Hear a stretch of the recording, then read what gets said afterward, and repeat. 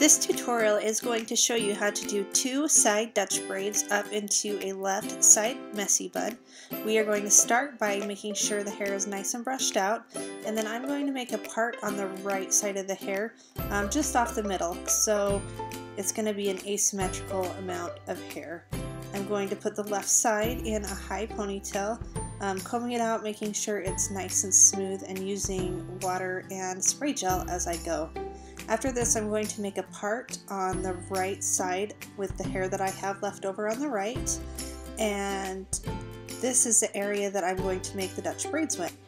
You'll see me combing out and using a lot of water and spray gel. This is great to do with toddler styles because it really helps the style stay, and you'll get a cleaner braid if you have combed out hair the entire time. So I'm going to begin my first Dutch braid here on the bottom, and if you aren't sure how to Dutch braid, I have a tutorial down in the link that will help you learn so that you can practice and get better at them if you're not comfortable with them.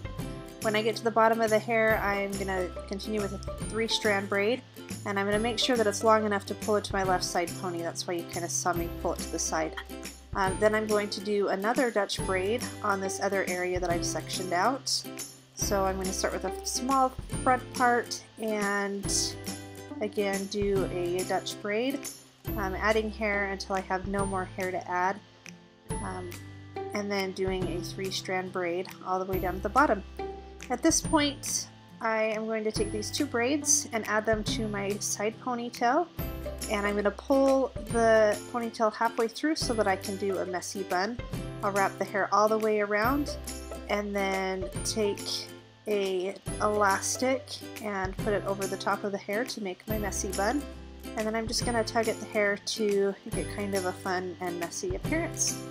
That is the finished style. Thanks for watching, and we'll see you again next time. Don't forget to subscribe.